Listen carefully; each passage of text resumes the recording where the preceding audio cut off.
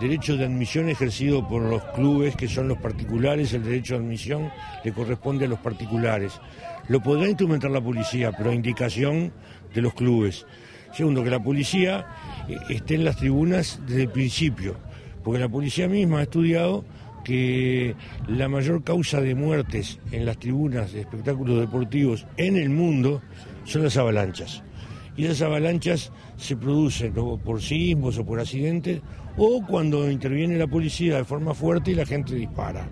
El otro elemento que planteamos nosotros es que cuando participen la seguridad privada, tiene que ser una empresa y no hinchas referentes que hacen de seguridad porque le dan entradas. O sea, tiene que ser una empresa regulada por las normas que regulan a las empresas de seguridad. Nacional tiene una y la tiene registrada en Renaense, y la controla Renaense, que es el Registro Nacional de Empresas de Seguridad. Se lo vio en el clásico, eran los que estaban vestidos de amarillo en el borde del pulmón de la Olímpica.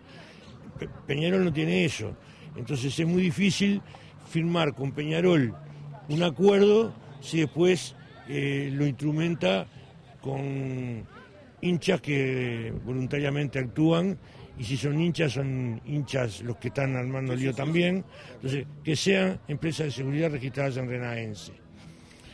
Que las cámaras del estadio, estas u otras, sean digitales y tengan un programa de identificación facial biométrico que se pueda cruzar con los archivos de identificación civil. La diputada Susana Pereyra, esposa del ministro Bonomi, fue aludida por el dirigente de Nacional, Alejandro Balbi, quien sostuvo que un policía le había dicho que ella había mandado detener un procedimiento policial contra la hinchada de Peñarol. El ministro dijo que eso es un invento. Siento que hay gente que hace política de forma muy baja y que involucra a personas, que además inventa cosas para involucrarla.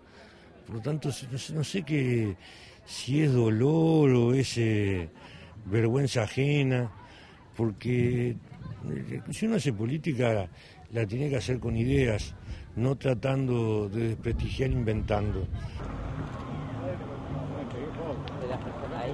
Ay, perdón.